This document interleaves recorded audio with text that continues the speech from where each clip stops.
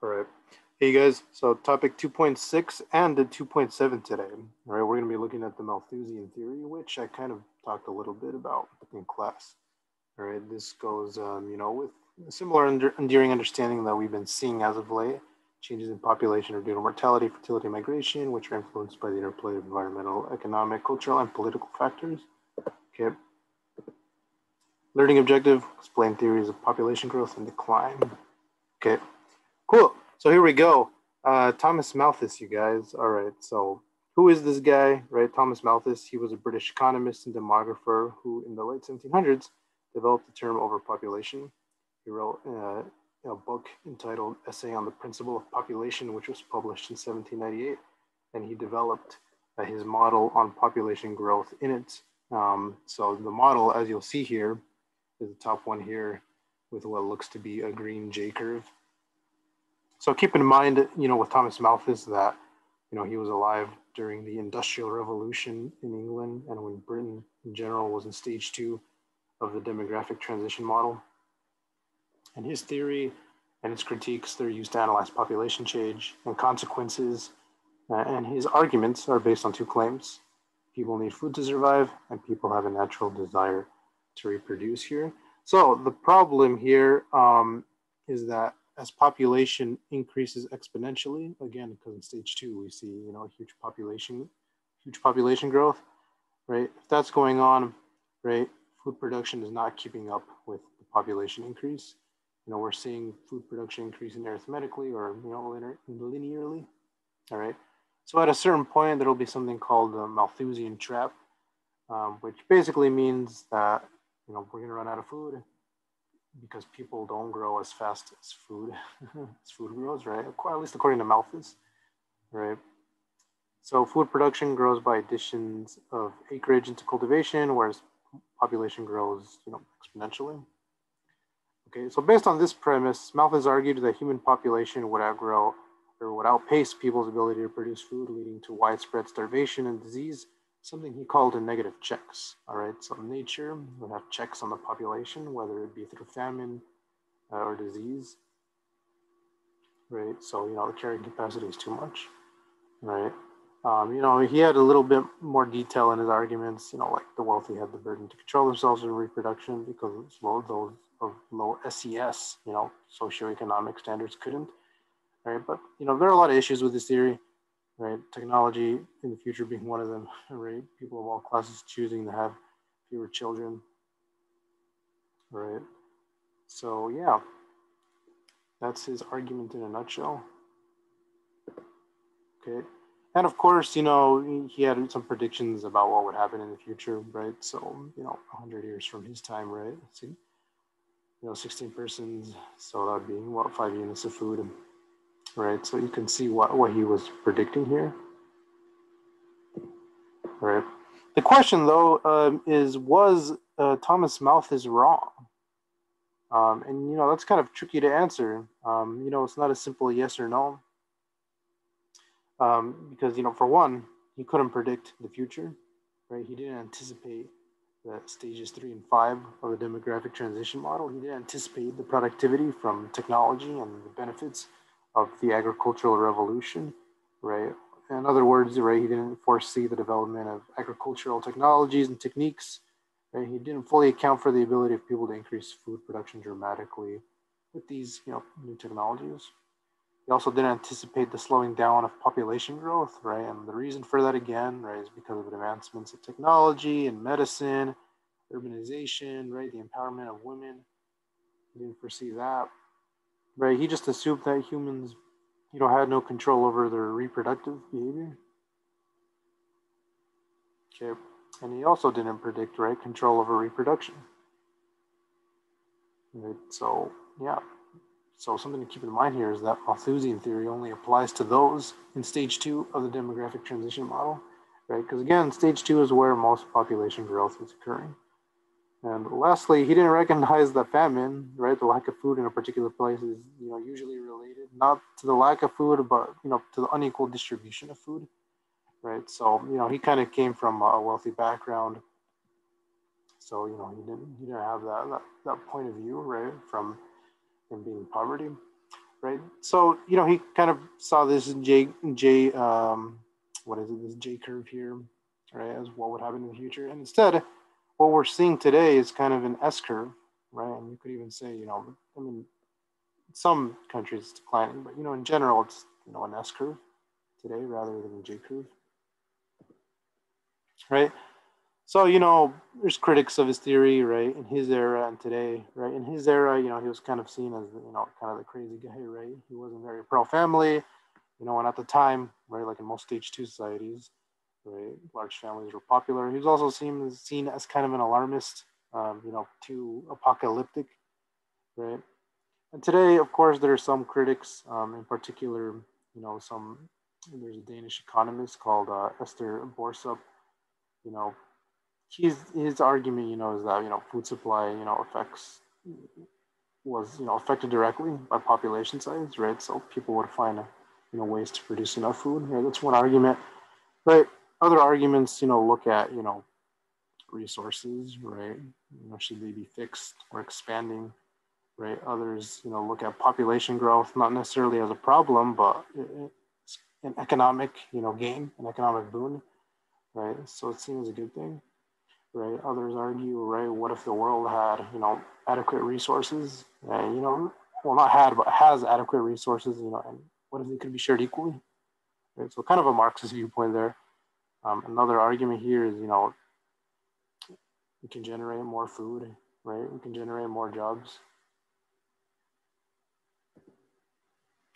All right. But even though there are critics of Malthus, there are some who still kind of lean towards his school of thought on population growth. And, you know, those are the neo-Malthusians, right? The new Malthusians, right? And, you know, they recognize that, you know, some of his theory was correct, right? Because there's still exponential growth happening in some countries, right? Where the NIR is pretty high, you know, again, stage two. No, but the neo-Malthusians, they accept that, you know, it's not just food that's the problem, right? It's resources in the world, right? So, you know, Earth resources can only support a finite population. You know, I think we could agree there, most of us, right? And, you know, that puts pressure on the scarce natural resources in the world, and, you know, that could possibly lead to famine and war, right? So they believe in Malthusian's theories, but, you know, instead, you know, they add in the fact that, you know, instead of food, it's the world's natural resources that are the problem. So growing population, you know, may bring about increasingly unsustainable development, right? For example, right, agricultural advances in the world in many regions may place serious strain on resources like water and soil. Right? So the neo-Malthusians, they advocate for, you know, contraceptive and family planning, right, to keep population low and to protect the resources in the world. All right. Yeah, so that kind of wraps up, you know, topic 2.6 and the Malthusian theory and the neo-Malthusians. All right. Awesome. So, going along with that is population policies. All right. So, you know, by now, maybe, you know, you probably watched in class, right? We saw the whole population bomb video, right? So that kind of reinvigorated some thought into Thomas Malthus, right? And whether or not population growth is a good or a bad thing. Right. And that's kind of led governments, you know, to have some policies on population. All right. So, you know, this whole topic is looking at population growth through a political lens. Okay. So a different enduring understanding in topic 2.7 here, right? Changes in population have long and short-term effects on a place's economy, culture, and politics. And hopefully we'll be able to explain the intent and effects of various population and immigration policies, population size, and composition, right? So we're going to be looking at pro-natalist policies, anti-natalist policies, and immigration policies, right, that help promote or discourage population growth. All right. So we'll begin here with pro-natalist policies. All right. These are policies that promote the birth of babies and large families. And it's done in countries where population is not growing as much as needed. Right. So again, these policies promote large families and, you know, to have more kids. And there are a lot of ways this is done. It happens by governments or organizations using propaganda, offering tax incentives, making it easier for people to have children. Some countries will pay for daycare, hospital bills. They'll offer tax breaks to both married and unmarried parents. They'll have paid maternity leave and paternity leave, right? There are a whole bunch of policies that go in it. Again, all this gives a reason for women to have babies. Okay, and this is mainly done in countries with negative NIRs or pretty low NIRs. So mainly those in Europe, Western and Eastern, like Russia and Denmark, right? And countries in Asia too, in Japan, South Korea, they have this as well. These policies, all right.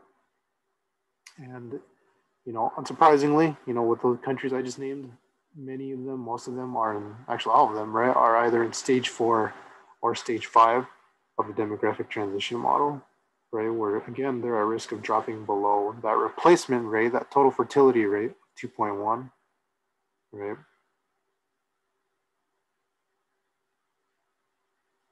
Awesome. So again, this would help the country maintain their population and keep a low dependency ratio. Because yeah, again, right, the dependency ratio, right? You want to avoid that being super high, right? Because you don't want, a small population, small working class, right, to help a majority, right, young or older population. Okay, and there are plenty of examples that we could look into, right? Hungary is one of them. In Europe, right, they have a couple of interesting policies, right? So like the prime minister has announced during the past that, he'll offer scholarships, or the country will offer scholarships to university students who promise to stay in the country.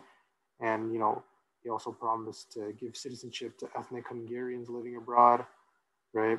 He incentivized, women with more children, right? So he said, women with 4 or more children are exempted from paying income tax, right?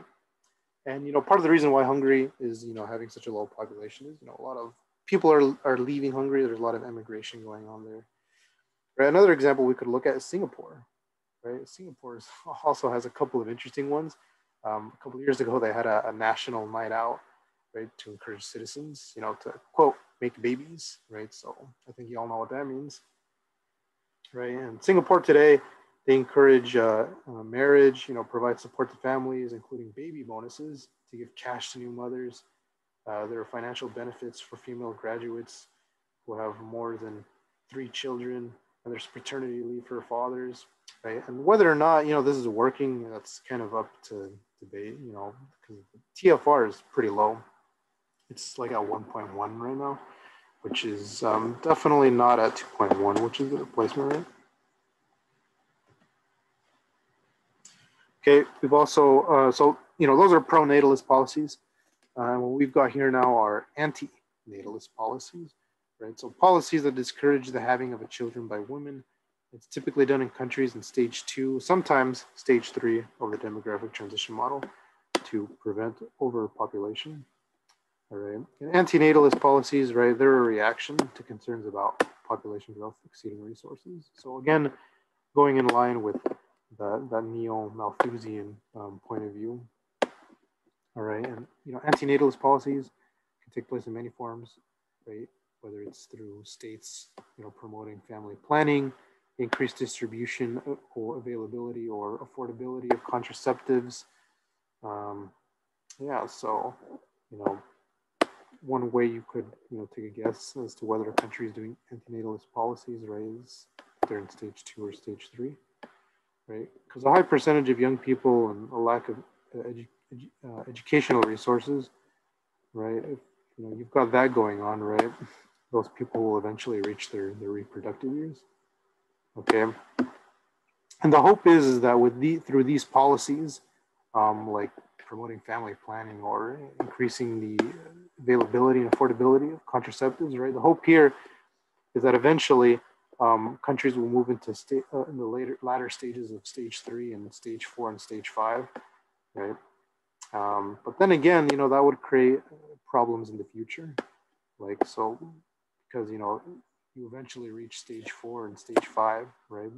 like through antinatalist policies, right? There will be a high percentage of old people. There will be problems with funding healthcare, right? And if there's more elderly people, right, they're going to affect policy in the future, right? Because they can vote, young people can't, right? And you know, if there's a higher percentage of older people who didn't quite get education or anything like that, then that could affect policies for that country, right? Because that affects culture.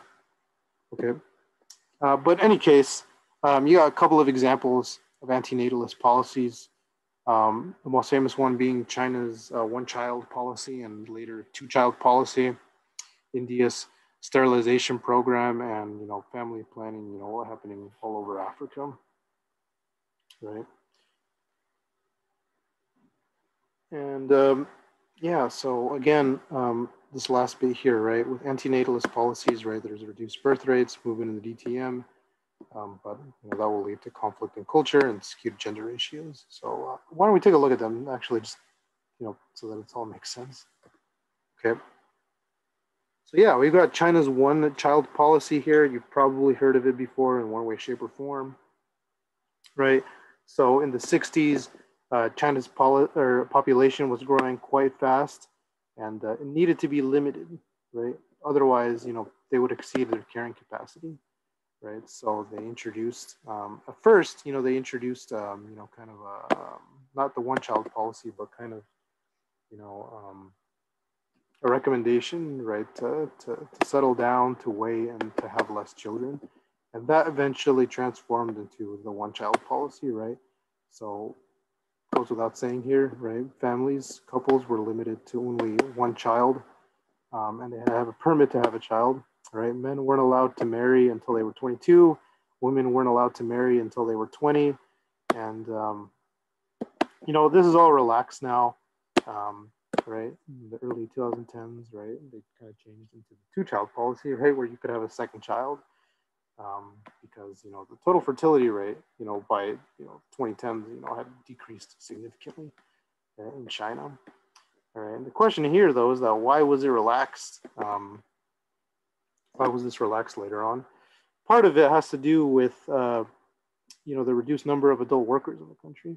There were concerns that a smaller workforce would reduce economic growth and would lead to a shortage of workers to support the elderly. So that kind of led China to kind of, reevaluate the policy. And also the fact that there were more men than girls, right? Culturally in China, boys are favored over girls. And, in many cases, when a family couple found out they were going to have a girl, right, they were often aborted or given to an orphanage, right? So China also reevaluated this policy because, there were fears that, because there were more boys, that would lead to civil unrest and crime because they would get desperate. So yeah, China's now modified this, and population decreased, and now they're promoting more kids. The only problem here now, though, is that after 30 years of this policy, it's become normal and accepted to have a small family in China. So we'll see if China can get their TFR up, right? Another example is India's sterilization program. In the 1970s, they enacted an aggressive mandatory sterilization campaign. They were targeting men mainly. Sometimes it was forced. Sometimes it was done without consent. By that, I mean unknowingly. Yeah, in recent years, it's focused on women, generally in poor areas, but payment there is still pretty high. Right, so India promotes contraception and family planning as well. For family seeking birth control from healthcare centers, right? So yeah, they're doing this because India itself knows, right, that it's projected to be the most populous country on Earth, right, by 2030, 2040. So yeah, right. And of course, as I said, there'll be propaganda for pro and antinatalist policies. So you'll see some common themes here, right? Basic promotion, right? Like this one here, big families, problems all the way. See that kids here on the side playing around. You know, they can be looking all directions, right? Small family, happiness all the way. You'll see that, you know, everybody's happy, nobody's stressed. You'll even see the house looks better. So yeah, propaganda, you know. Okay. Yeah, and Iran, actually, we could look at it as one of the more, you know, famous examples, right, of an antinatalist, you know, antinatalist policies working, right? We can see through this graph here, right? We can see that, you know, Iran had a pretty high NIR in the 80s, right, reaching 4.1, and we'll see that it declined heavily within 15 years, right? You know, if it had stayed as it was in the 80s, the double timing for Iran would have been 20 years. You know, but now that it's at, you know, essentially 1.4 here, right, in today, right, the doubling time is 54 years, all right? So, you know, the antinatalist policies worked, and now they're pronatalist, right? And we can see through this ad, this propaganda piece here, right? More children, happier life. All right. And then lastly here, immigration policies. So another way of, you know, promoting, you know, controlling population growth, right? So states, countries that is, can set up policies that make it easier or harder for people to immigrate to their territory, right? Policies encouraging immigration.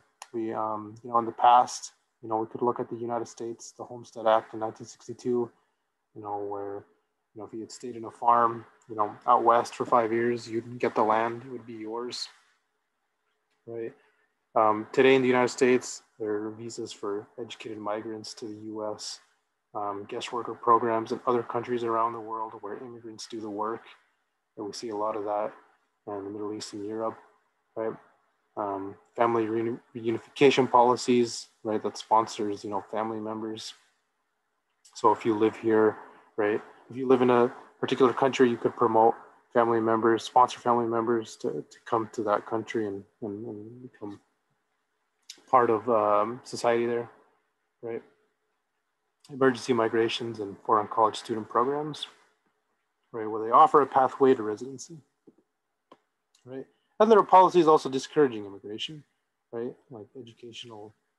So, you know, some might have educational standards for immigrants where you have to have a certain, you know, maybe a bachelor's degree to come in, or maybe you need a PhD in certain cases, right? There are restrictions on, you know, the type of work for immigrants, right? And some have quotas, right? A limit on the number of immigrants per people, right? And, you know, policies discouraging immigration, you know, kind of stems from the fact, you know, that, you know, there are a lot of governments, people out there, you know, who are xenophobic, right? And xenophobic, what does that mean?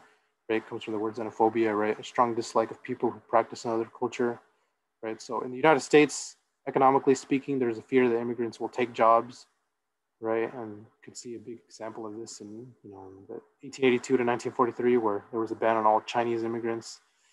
You know, part of that is also to preserve cultural homogeneity or homogeneity. I think I said it right there, right?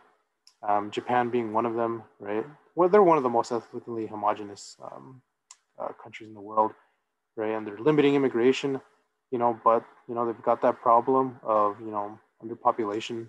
So they need working age people due to the aging population. Okay. Yeah. So that's it, you guys. If you have any questions, just let me know about this. Yeah. We'll come back to immigration here, these policies, when we look at migration next week. Okay, so keep that in mind.